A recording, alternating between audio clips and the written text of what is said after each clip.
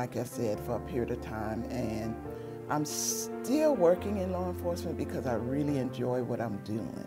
Actually, I was the first precinct commander, female precinct commander that the department ever had.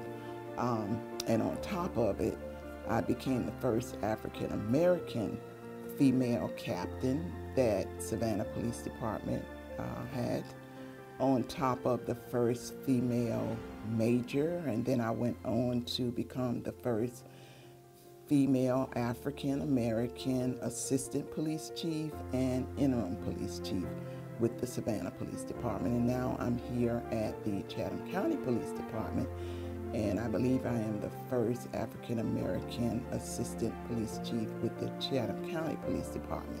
I'm still here after 43 years, and again, I love what I'm doing.